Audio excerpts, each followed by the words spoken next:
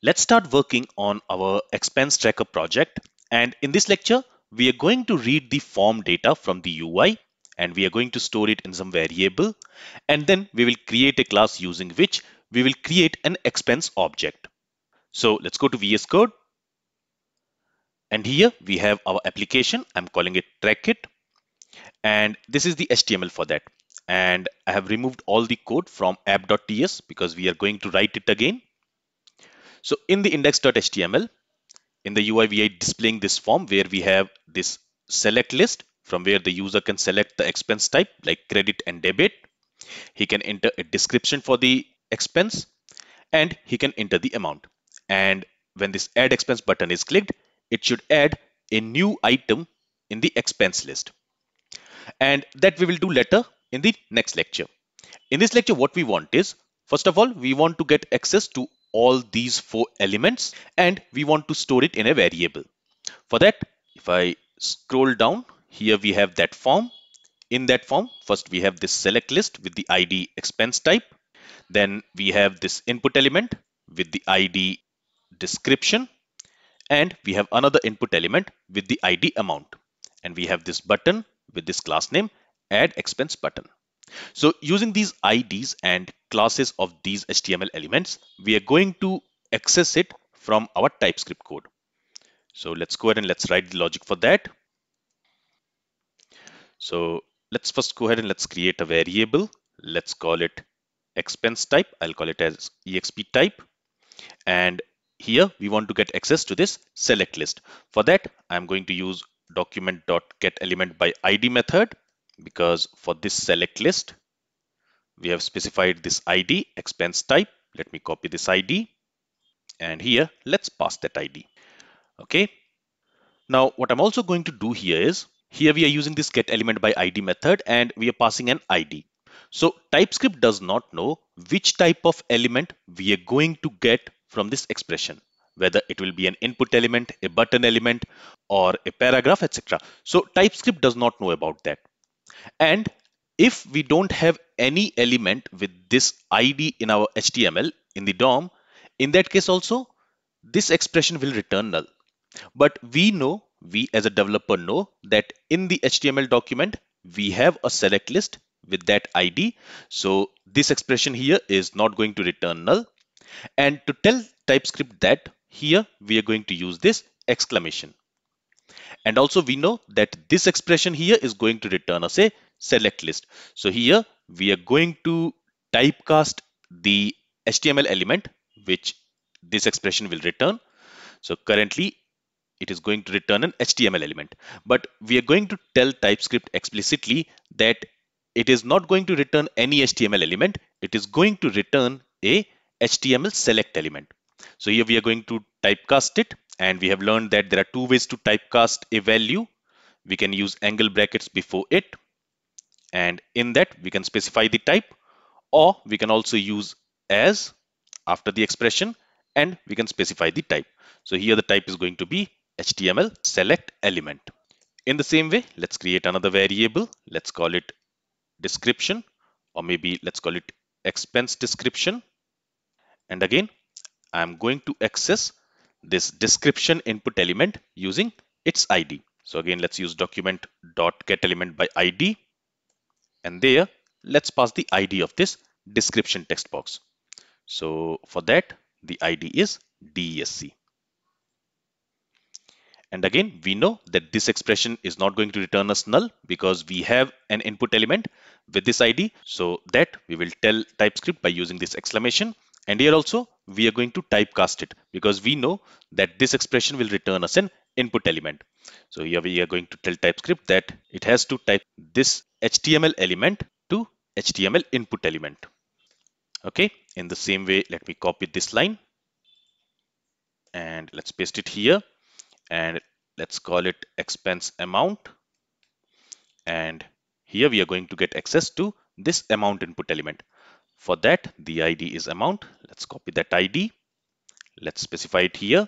And this is also going to return us an HTML element.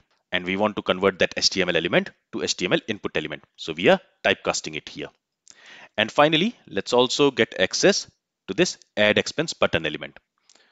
So let's create a variable, add expense button. You can name it anything. And here on this button, we do not have an ID. Instead, we have a class. So using this class, we are going to access this button element. For that, here, instead of getElement by ID method, on the document object, we are going to use querySelector method. And to that, we are going to pass the class name of that button. And since we are using the class name, we need to specify dot before the class name, so that this querySelector will select an HTML element based on class name. Okay, and again we know that we are going to receive the button element because we have a button in HTML with this class. So that we will tell TypeScript by using this exclamation, and we will also typecast it to HTML button element. All right. Now we are going to create a class, and using that class, we are going to create expense objects. So for creating a class, we are going to use class keyword and we are going to call it as expense. In this expense class, first of all, I'm going to have an ID property and it is going to be of type number. Okay. And here, let me make this ID property as static. And initially, I'll assign it with the value 0. Then I want to have the expense type property. So I'll simply call it as type. And the type for this type property is going to be either credit or debit. Okay, so here we are using literal type. Okay, here we are telling that this type property can only store these two values, either credit or debit. And by default, let's assign it with the value debit. So if the user does not select anything from this drop down, by default, we will set its value to debit. Then we are going to create the description property, which is again going to be of type string. And initially, let's assign it with the value empty string. And finally, let's also specify a property amount. This is going to be of type number. And initially, let's assign it with the value 0. All right, now let's create a constructor. In this constructor, we are going to receive 3 parameters. The first parameter will be type of type credit union debit. The second parameter will be description. So I'll simply call it as DESC, and it is going to be of type string. And the third parameter will be amount, and this is going to be of type number. Okay, and inside this constructor, we are going to set the value for these properties. So here we'll say this dot type equals type, this dot description equals description, and this dot amount equals amount. Okay, and here instead of creating this ID as static, let me remove this static keyword from there. Let's keep this ID also as instance property, and we will use it later for updating and deleting the expense. But for now, let's keep it like that. I'm not going to initialize it here. So now every time we will create an instance there, the ID will always be 0. Or what we will do is, let's actually create a static property and let's call it maybe current ID.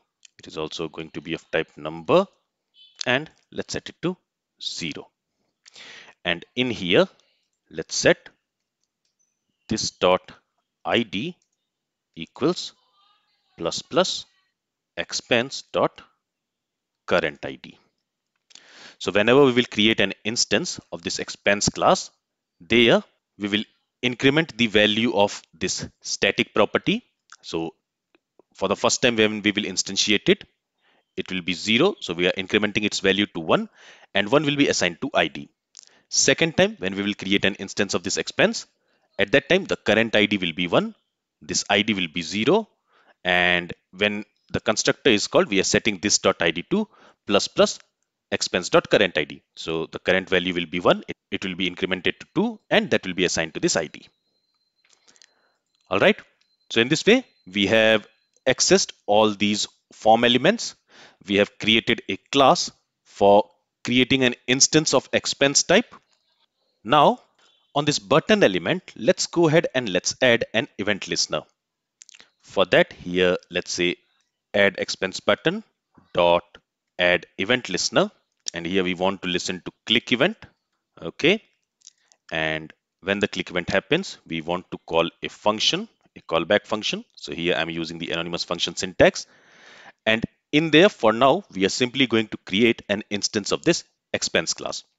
So for that, let's create a variable. Let's call it expense equals new expense. Okay, and when we are calling the constructor of this expense class, there we need to pass the value for type, description, and amount. So for the type, let's pass credit. For the description, let's pass test, and for the amount, let's pass 1000.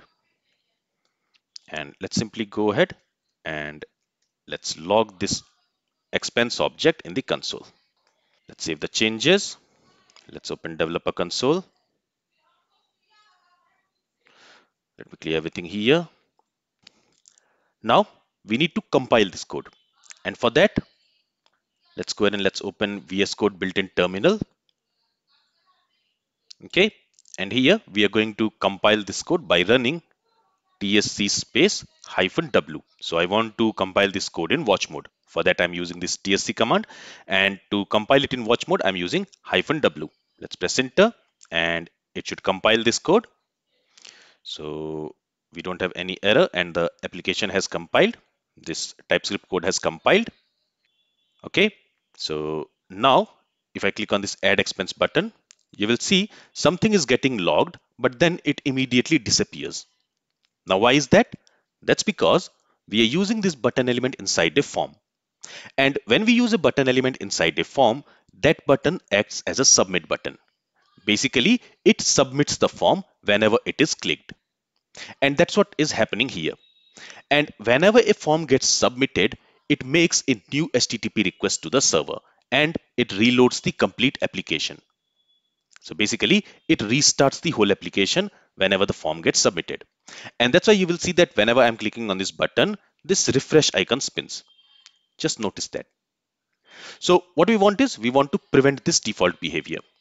And to prevent this default behavior, whenever this click event will happen, this callback function, it will receive the event object. So let's specify that. And on that event object, we have a method called prevent default, which will prevent the default behavior of button. And what is the default behavior of the button in a form? It basically submits the form and makes a new request to the server. So we are preventing that default behavior. With this, let's save the changes. And now when I click on this add expense button, you will see that an object, an instance of this expense class has been logged here. In there, we have this amount, we have description as test, we have ID as 1 and type as credit. And you see the ID here is 1. Now let me go ahead and let me create one more instance, or maybe let's create 3 instances. Let's call it expense 1, expense 2, and expense 3. And let's log expense 1, expense 2, and expense 3. Let's save the changes. Let's click on this add expense button. So 3 expenses has been logged, and for each expense you see the ID 1, 2, and 3. So the ID is incremented as expected. All right, let's remove these 2 instances and let's also call it as exp. Let's remove these 2 and let's rename this expense as exp. All right. So in this lecture, we accessed the form elements and the button element in the form. We created an expense class and we have tested the click event on this button. And in the callback function of that click event, we are creating an expense object and we are logging it. But here we are not going to pass any dummy data like we are doing here. Instead, we want to read the data from these form elements and we want to pass that data to this expense constructor in order to create an expense object. So for that, first we need to pass the value for this type, and type can only be credit or debit. So here, let me create a variable. I'll call it as type. Okay.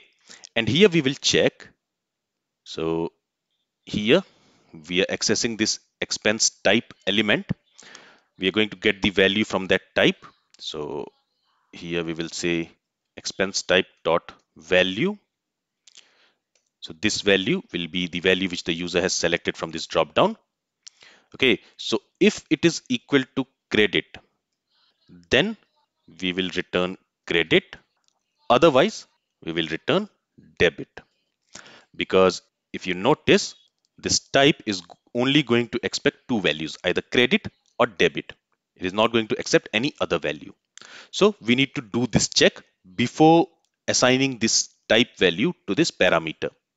If I don't do that, if I simply say exp type dot value, you see we have an error. And what does this error says? It says argument of type string is not assignable to type parameter of type credit or debit. So we cannot use it like this. That's why I'm creating a variable, and that variable will have either a value credit or debit based on what value we have selected in the expense type dropdown. And that we will assign to this type variable, and that we will pass as first argument. Then for the second argument, we are going to read the value from this input element. We are accessing this input element and storing it inside this expense description variable. So here let's say expense description, and from that input element, from this expense description input element, we want to access the value. And in the same way, we also have this variable expense amount, which is storing this amount input element. So from there, we want to access the value which the user has entered in that. Let's save the changes. And now let's go ahead and let's create some expense objects. Let's say test1, enter amount, maybe 1000. Let's click on this and you will see that an expense object has been created and it has been logged here. Let's create a debit expense. Let's call it test2 and let's say amount is 200. Let's click on this add expense. Another expense object has been logged where the ID is 2, amount is 200 and description is test2. So in this way, we are able to read the value from these form elements whenever this button is getting clicked. Okay. Now what I want is, instead of logging it in the developer console, we want to display these objects, the value of these objects in the UI. Let's do that in our next lecture. And here I can see that we have an error and it says argument of type string is not assignable to type parameter. That's because here, since we have not specified a type and we are returning a string value, its type is considered as string. But here, let's explicitly specify its type as credit or debit. Okay. And now we have an error here because this value also, since we are reading it from the UI, it is going to be a string value. So let's explicitly convert that string value to number value. So there we are entering a numeric value in this amount field, but when we are reading it, it is read as a string value. So let's use plus before it to convert it to a number. Okay, and all those compile time errors are gone. And this is the benefit we get from TypeScript. You see, whenever the type does not match, it immediately gives us a compile time error and allows us to fix the issues. And this is the advantage of using TypeScript over JavaScript. TypeScript helps us avoid any type of bug which we might introduce in our application when we use plain JavaScript. Alright, so this is all from this lecture. If you have any questions, then feel free to ask it. Thank you for listening and have a great day.